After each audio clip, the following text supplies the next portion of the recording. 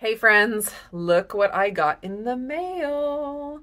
The Keto Chow company reached out to me and offered to send me some egg white protein to try, and I'm so excited that it just was released and is now available. I love that other brands are jumping on the bandwagon with the egg white protein powder. I think people are starting to see that there is a very big interest in egg white protein powder, and I love that people are adding it to their diets, getting their protein up. And I think the more companies that start adding egg white protein powder, the better it is going to be for us consumers, especially for you guys overseas. I know it's a struggle getting it for a decent price, and I'm just hoping that in the future that things will start changing and it'll become more readily available. But right now I'm just excited to try out the Keto Chow brand egg white protein powder.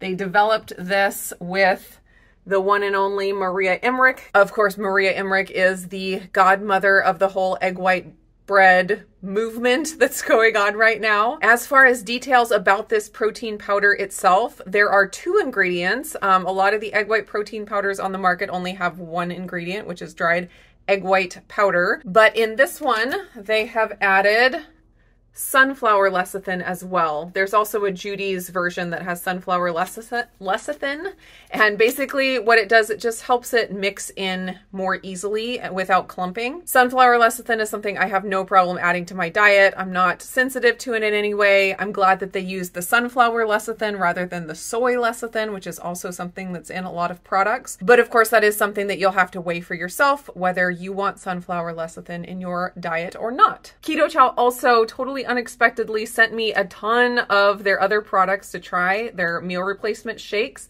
I'm excited to try those. So many flavors that look really good. I will be doing a taste test with the kids with those. I'll let them pick out some flavors that they really want to try. I know a lot of you guys really rely on their opinions and their reviews for the products that you purchase. So as a service to all of our viewers, we will definitely be doing a taste test and review, give you some thumb ratings so you know which flavors are the absolute best. But right now I am going to head into the kitchen and whip up a batch of egg white bread with the new egg white protein powder from Keto Chow. I'm going to be doing one of my current favorite egg white bread versions in this video. I keep getting asked what is my favorite recipe right now, but it keeps changing and keeps evolving as I continue to experiment, which I will.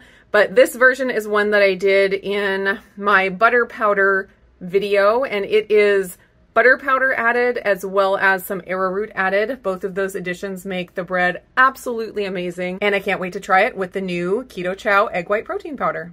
Here are all the ingredients I'm going to be using. I have 1 1/4 cups of water, which comes to about 295 milliliters. Allulose, I'm going to use 1/4 of a cup, which is 36 grams. Arrowroot starch, I'm going to use 2 tablespoons, and that comes to 16 grams. And yes, arrowroot does add a little bit of carbs to the final product, but I find that it's a very, very low amount, and the texture that it gives and the improvement it gives to the bread is totally worth it to me, but you can leave it out if you'd like. I do 2 tablespoons, which comes to 16 grams, and it adds about 1 carb per serving to the bread. I'm also going to add some Redmond real salt, some cream of tartar, of course, the egg white protein powder, and at the end, after I've whipped up the egg whites, I am going to add some butter powder for flavor and for texture. First thing, I'm gonna add my water to the bowl, 1 1/4 cups. I've started adding my water first because I find that if I do that and then throw all of my dry ingredients on there and mix it up, I don't have to worry about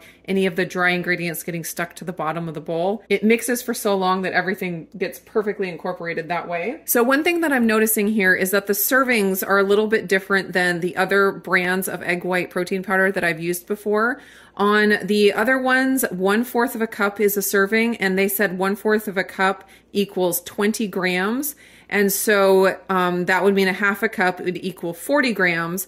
But on this brand, they have a 1/2 cup equaling 50 grams. Volume measurements like cups and tablespoons are so tricky because things get packed down so much that there can be variation in how companies measure and calculate the serving size. So that's totally expected. But what I'm going to do is I'm going to go by the weight that I have used in previous recipes. So in previous recipes, I've used 1¼ cup, which equals 100 grams. But with this brand, 100 grams would equal just 1 cup. So I am going to do 100 grams of the Keto Chow egg white protein powder. And according to their measurements, that is 1 cup. As always, measuring by weight is by far the most accurate way to measure things when you are baking. It can vary so much with, you know, just scooping something out of a container. It compacts it so much that you're really running the risk of getting just the wrong measurement and getting a really bad result if you don't measure with weight. So the smell of this egg white protein powder is really, really clean. Some of the other brands can have a little bit of a strong smell right out of the bag. I don't notice that it transfers to the bread, but I will mention that this one has a really, really clean smell. So if you're sensitive to smells, this is definitely one that you would probably want to go for. Next is a 1/2 teaspoon of cream of tartar, 1/2 teaspoon of salt, 1/4 cup of allulose, which comes out to 36 grams. And 2 tablespoons of the arrowroot starch, that equals 16 grams. And very important, don't mix the butter powder in yet. Anything that you add that has fat in it, you have to add it at the end after everything has already whipped up. So I'm gonna start this on low and slowly move it up to high speed and then whip it at high speed for 5 minutes.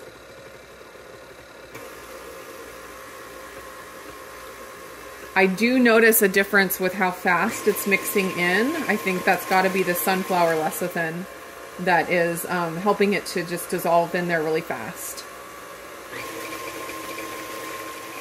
I'm finding that I have to mix it at a lower speed for a longer amount of time because I think it's because it dissolves so fast. It's really, really splattery.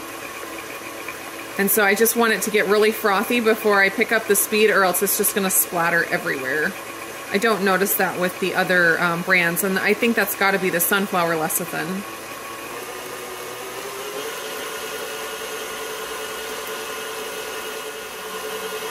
I'm going to put a towel over it because it's pretty splattery.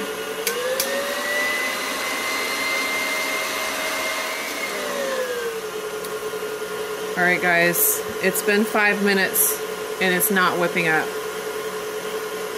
I'm gonna just let it whip longer and see if it will thicken up. Maybe it's a fluke, maybe I had something in my bowl or on my mixer, so I may try again, but I wanna see if I can still salvage this just by mixing it more than 5 minutes. See how it goes.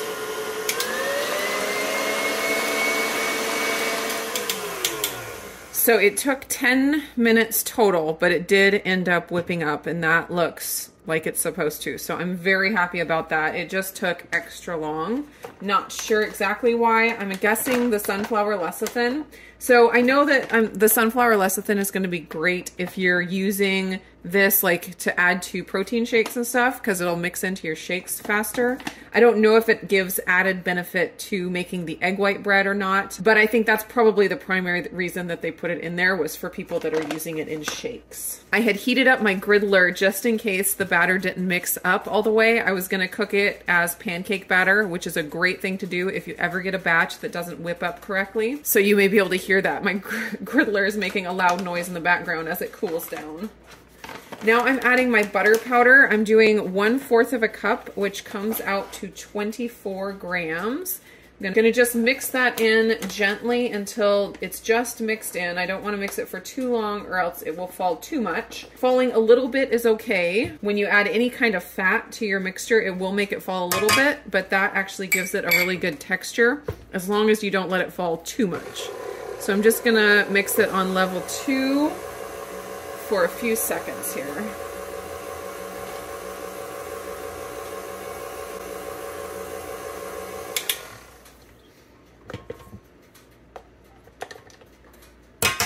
I'm gonna get this all mixed in the bottom just to make sure I have that butter powder all mixed all the way through. I have my oven preheated to 325, and today I'm gonna make some mini loaves. The slices that I get from these mini loaves are perfect for my husband's breakfast sandwiches that he eats every morning. So I'm always making lots of mini loaves. They come in very handy and they're so cute. Since the batter does deflate whenever you put any kind of a fat into the batter at the end, you want to make sure that you go really quickly and get it in the oven as fast as you can. Since these are small loaves, I'm going to set my timer for 30 minutes, but they might take up to like 35 minutes. I'm going to go ahead and mix up one more large loaf, and I just wanted to see if it was a fluke that it took so long to whip up, or if that's just going to be the normal amount of time that it takes with this egg white protein powder.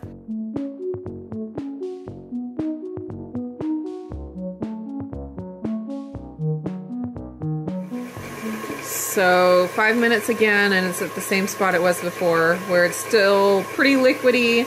It is starting to get frothy, but definitely not even close to done. So I'm going to do the same thing I did before, turn the timer on for another 5 minutes and see where we get. Definitely don't do this without some kind of a splatter shield.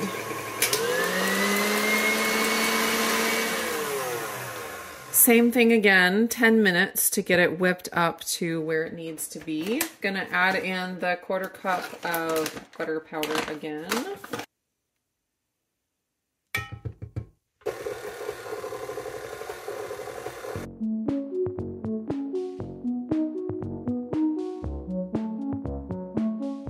Gonna throw this into the 325-degree oven, and I will check it probably at like 35 minutes. The mini loaves cooked for 30 minutes, and they're looking nicely done. So I'm gonna pull those out to start cooling. They did that big split, but doesn't look too bad. That split really looks like a French bread or a sourdough, you know, slice. What are those called? I forget. But the texture here looks really nice. Looking good so far. I'm excited to cut into it. I'll let them cool here for 5 or 10 minutes, and then I'll take them out of the pan and out of the parchment paper, and then let them cool the rest of the way. Here is my large loaf. Got those cracks, but that's pretty typical with the butter powder. I don't get as pretty of a loaf with the butter powder as I do with the egg yolk powder or the whole egg powder, but I get a very tasty loaf, so it's worth it. The sides sunk in just a little bit, but not bad at all. So I'm going to get them sliced up here so you can see what the inside texture looks like.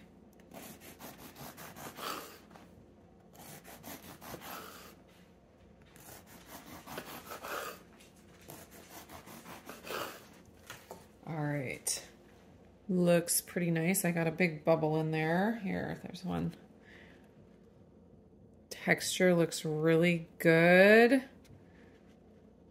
Nice and soft. I'm gonna give it a taste test. Flavor is really good. Flavor is really clean. Nothing weird or out of the ordinary. Definitely a good slice of bread. So here's the large loaf. It's the same recipe as I used for the small loaves. It took just the same amount of time to whip up, so I expect the results to be pretty similar. But we'll get it sliced here so you can see. Let's chat a little bit about this new egg white protein powder and some pros and cons from my first experience using it. As far as pros, if you are wanting an egg white protein powder to mix into shakes, this is definitely going to be a good option for you because it does have that sunflower lecithin in there and it helps it mix in a lot faster. Another pro is that if you buy this egg white protein powder, you're supporting a company that has great values. I love the Keto Chow company. From everything I've seen from them, they have so many fans, and I love that they're trying to make keto easy for people. I don't do a lot of meal replacement shakes and that kind of thing, packaged foods like that, but I know that people are in different places, and I think that there is a time and a place for meal replacement shakes, and I think Keto Chow does a great job of providing that service for those people. So being able to support a company like that, I think, is a total win. Here's a quick view of the inside, and the texture feels super soft. Very, very nice. Now, as far as the cons, if you are using this egg white protein powder primarily for baking bread, which I do. The double mixing time was a bummer. It took me a full 10 minutes to mix when with any of the other protein powders I've used, it only takes 5 minutes. And because it did mix that long as a liquid, it splattered quite heavily. So I had to spend some time and some elbow grease on cleaning my mixer when I was finished. Thankfully, it did whip up in the end. I don't know if I got the batter as thick as with some of the other protein powders. It still seemed a little bit thin, but part of that could be the difference in measurement, like I talked about at the beginning. I did 100 grams of this, which would be 1 cup according to their nutrition facts, whereas with the other brands, I used 100 grams, same weight, but according to their nutrition facts, that was 1 1/4 cups. So maybe if I upped the amount of the egg white powder that I used to 125 grams to make it 1 1/4 cups according to their measurements, I would have gotten a little bit thicker of a batter. That's a possibility. If I do end up having to use more of this egg white protein powder per recipe to get the same results as I get with using less of the other brands, then I will have to factor that into price when I'm figuring out what's going to be the cheapest option. And that brings me to the last thing that I have to classify as a negative, and that would be the cost of the product. So this bag is 35 ounces, 2.2 pounds or 1 kilogram, and it costs $66 on the Keto Chow website. And that comes out to about $1.88 per ounce. And the price of getting egg white protein powder can really vary, and it can vary depending on how much you buy at a time. So if you're able to buy in bulk a lot at a time, you're gonna get a way cheaper price per ounce. So I thought it was only fair to compare the price per ounce of this bag with other brands that you can get in a 2-pound or 1 kilogram size bag. So I looked at Judy's brand on Amazon, and it's $1.09 per ounce, so about 80 cents less per ounce. And then the cheapest option that I've found recently is bulk supplements. And on Amazon or on their website, you can get a 1 kilogram bag for 93 cents per ounce, which is almost exactly half the cost of the Keto Chow egg white protein powder. Of course, the bulk supplements brand does not have the sunflower lecithin added. So if that's important for you to have that in there, definitely don't go with the bulk supplements. There are definitely more expensive egg white protein powders on the market. For example, J-Rob is more expensive than the Keto Chow, but the Keto Chow is definitely not the cheapest one out there. I tend to be a bargain shopper, and so the price point on the Keto Chow egg white protein does have to be classified as a negative for me. But I will go back to my point earlier of supporting companies whose values you appreciate. It doesn't always have to be the cheapest product. Sometimes if we are valuing the company and we want to support them, that is a really important thing as well. And so if you financially are able to do that, I say 100% go for the brands that you support and that align with your values. So that is my review on the brand new Keto Chow egg white protein powder. I hope it was helpful for you guys, and stay tuned for the video of us trying all of the different Keto Chow flavors. I have never tried any Keto Chow products before, so I'm very excited to see what all the hype is about, because everybody seems to absolutely love them. And the kids were eyeing the packets earlier, and they have already picked out some that they thought looked really good, and they are very excited to do this taste test. Thanks so much for watching, and I'll see you again real soon in another video.